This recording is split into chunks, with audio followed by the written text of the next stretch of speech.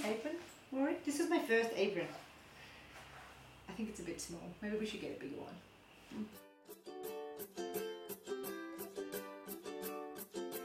Well, whether you've been cooking since you were this big or this big, there's always something you can make. So hi and welcome to Getting Into Raw Cooking with Zane.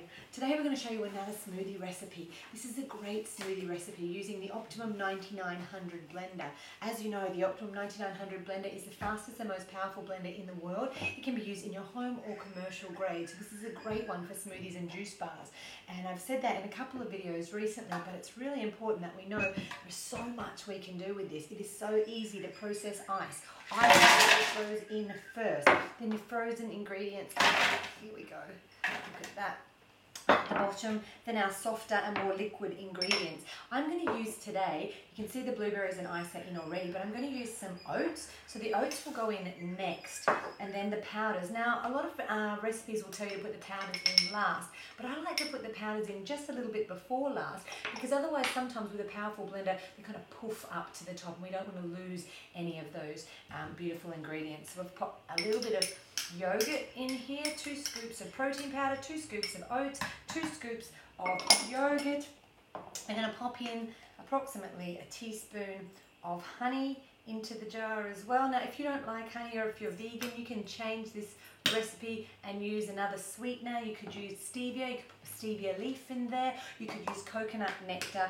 That would be a great option as well. I'm going to pop a teaspoon of cinnamon in that recipe so it's a nice kick for the breakfast, and then the liquid on top. Now you can also always put the liquids and soft ingredients first, but with this one, because I've popped those powders in, I'm going to put the liquid last. Just going to put a little seal on top. It's going to run down between the cracks. Make sure that we've got stuff in there to get the blender blades going. So a couple of cups of milk go in next. I'll pop that straight onto the blender base, make sure that it's securely in place, and then add the lid and make sure that that is securely in place with the lid plug in place. And then all you need to do is flick the blender on and go for about 30 seconds and you've got yourself breakfast on the go.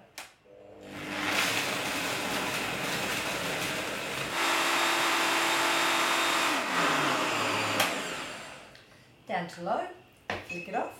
Remove the lids. Now, if you were a smoothie or a juice bar, you could pop this into a takeaway container and make 2 large serves. Or, since I'm having breakfast on the go today, into a mason jar. And you can carry this one around with you. Drinking from a glass jar is a great idea, and it's recyclable. Whoopsie. Well, don't make a mess if you're doing this at home. But it tastes really good. Blueberry, breakfast, blast. Brekky on the go. Yum.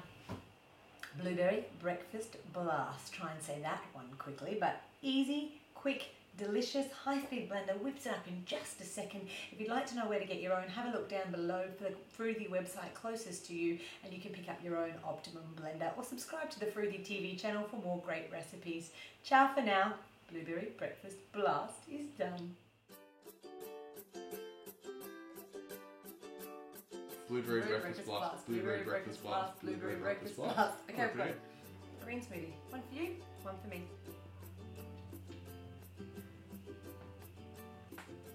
Yum.